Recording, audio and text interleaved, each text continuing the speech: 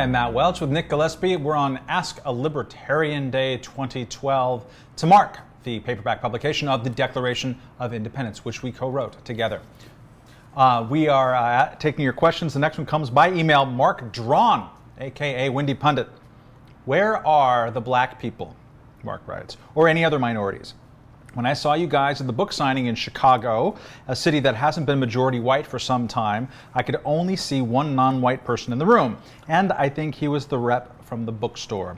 Why do so few minorities identify themselves as libertarians, and what can we do about it? Sounds like a question for Nick. It's a fair question. Political movements or the libertarian political movement sociologically has been mostly white, mostly male. The country is no longer mostly male or mostly white. If the libertarian moment is really going to be upon us and stay, we need to reach out to all sorts of people.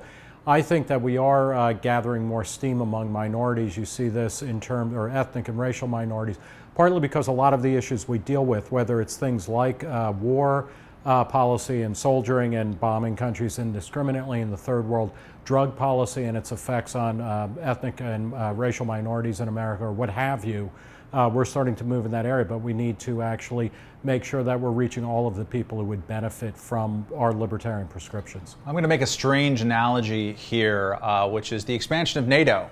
Bear with me here for a second. A lot of people, especially libertarians, I would say, didn't really understand why Poland and the Czech Republic and other people wanted to join NATO. Well, they did because they've known what it's like when people with more power than them live near them and make the rules. And so they wanted a guarantee of their safety. I think the most persecuted historically of American citizens will go towards a large organization that says explicitly, we are going to protect you from the other guys. And I think that's what has happened in American politics with African Americans since the great sort of realignment in the 1960s.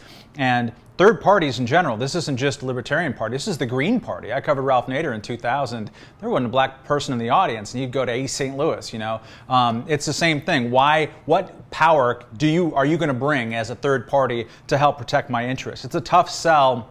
It's an intellectual sell, and I think you're going to see a lot more crossover as people talk about not necessarily how are you going to win this election, but how are you going to reshape this policy in particular that predominantly or disproportionately affects certain communities. We see this with the opposition to the stop and frisk program in New York and across a bunch of different other lines. So I think it's going to be on an issue-by-issue basis much more than on a major party power politics basis.